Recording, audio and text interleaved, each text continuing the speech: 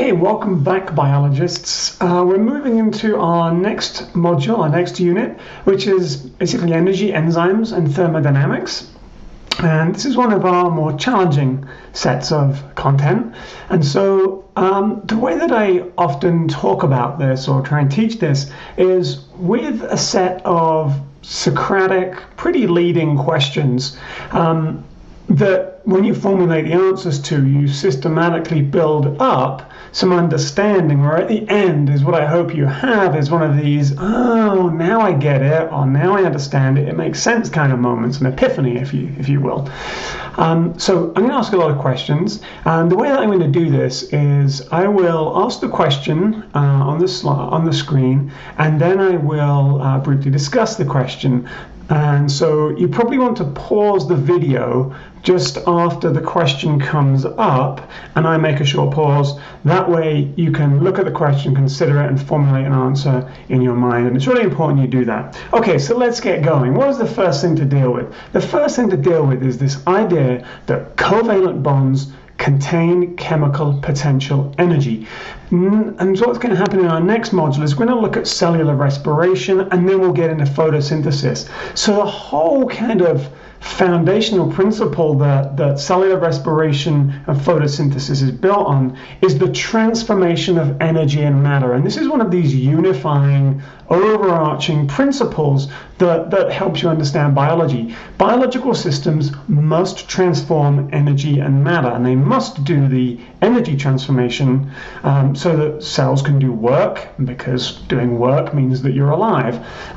So covalent bonds contain chemical potential energy. How do we transform that chemical potential energy into other forms of chemical potential energy? And we'll talk about ATP when we talk about cellular respiration, which can then be transformed into other forms of chemical potential, other forms of energy that can do work. That could be kinetic energy, that kind of thing. And in some organisms, the production of heat energy is also biologically important. So let's start off by just flipping back in our minds and thinking about covalent bonds. So give this question a try. I won't discuss this one. I'll put the answer up in a moment.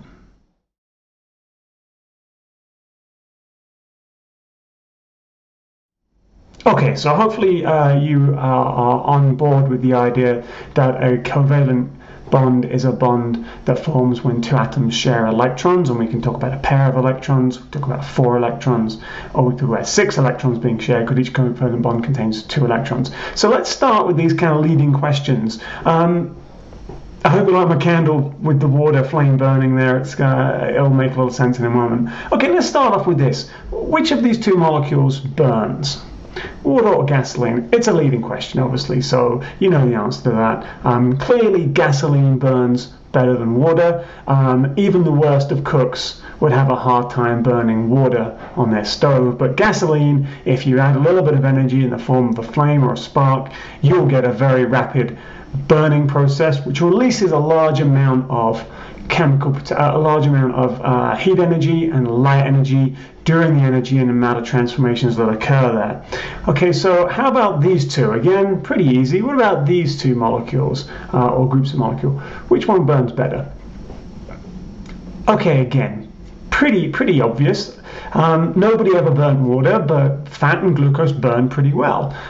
If you put fat in a pan and you heat it up and you heat it up and you heat it up, it will eventually catch fire if you can get enough heat energy into it, and you will have a transformation of energy and of matter. And glucose does the same. You can light glucose on fire pretty easily. So fat and glucose burn much better than do water. So let's now think about the types of molecules that we have, the types of bonds that we have in those different types of molecules. So let's think about water. What kind of covalent bonds do you find in water molecules? Again, that's pretty easy. We talked about this several weeks ago now. We have an electronegative oxygen and an electropositive hydrogen. So the oxygen is pulling the electrons toward it. There's a greater probability the electrons will be found close to the oxygen. So that means the oxygen has a slight negative partial charge, and so that means we end up with a polar covalent bond. So in water that does not burn, we have polar covalent bonds. Now, what about fat molecules? Think back to our discussion of fat. Fats, you remember making carbon and hydrogen. So think about the kinds of bonds you find in fat molecules. Okay, so there we've got carbon, carbon, and carbon-hydrogen bonds. So let's just do carbon-hydrogen to start with.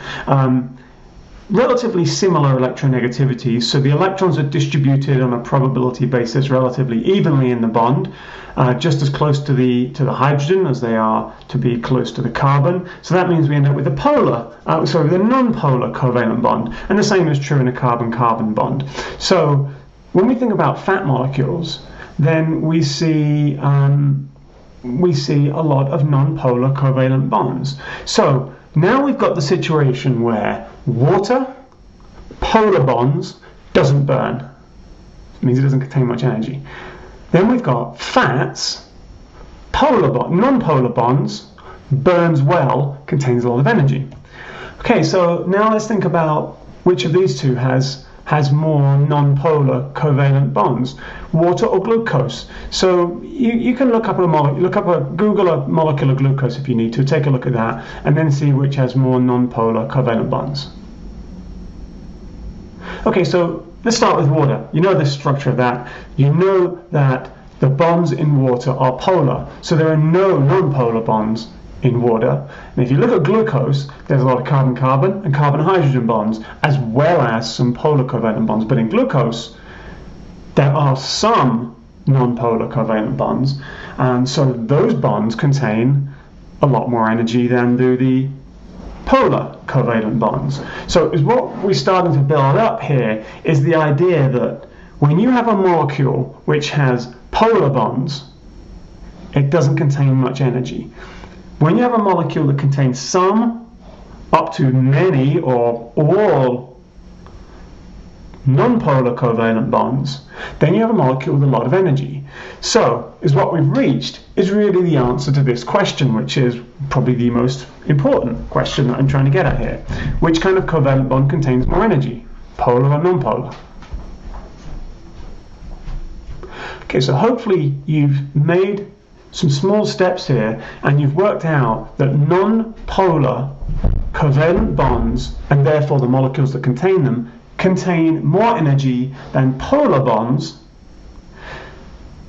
and the molecules that contain that kind of bond. So this makes sense if you always go back to your understanding that water does not burn and water contains polar covalent bonds.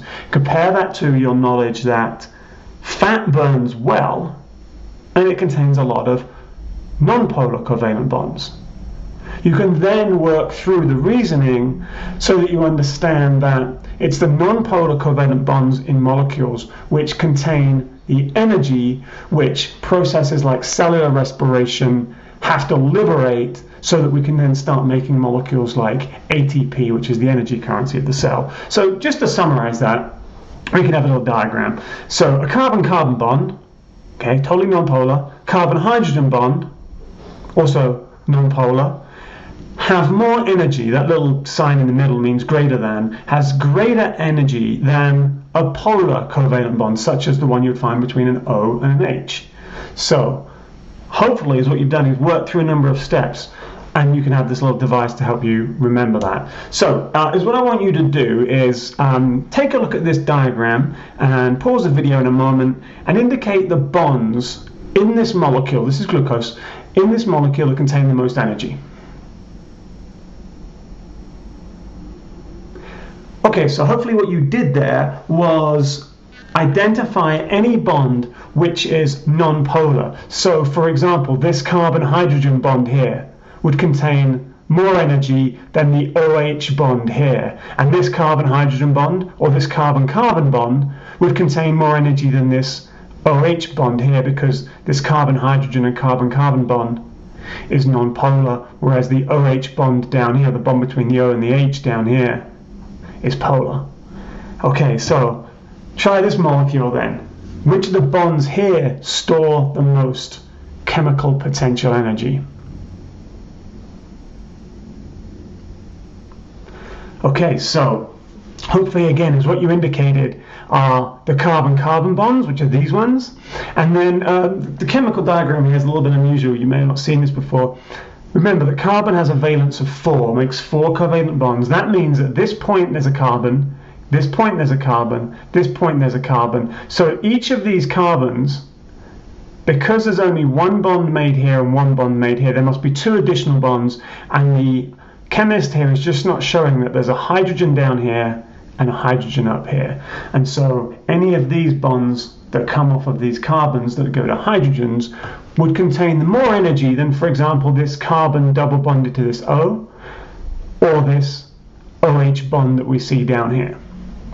Okay, so hopefully you can now look at some molecules and determine which bonds contain the most energy. And so the whole point of this that we're going to get to when we talk about cellular respiration is how does your body take, or how do your cells take the molecules that you find in this, for example, very tasty English roast dinner, and extract the energy that's in the molecules in that food, and use that energy to make the molecule ATP, which is the energy currency of the cell. Okay, so all we've done here is we've gone through a series of pretty simple questions to get you to the point of understanding that, or knowing that polar covalent bonds don't contain much energy, and that non-polar covalent bonds do. And as long as you can recognize those bonds based on your understanding of different electronegativities of atoms, you can identify whether a molecule contains a lot of chemical potential energy or not much.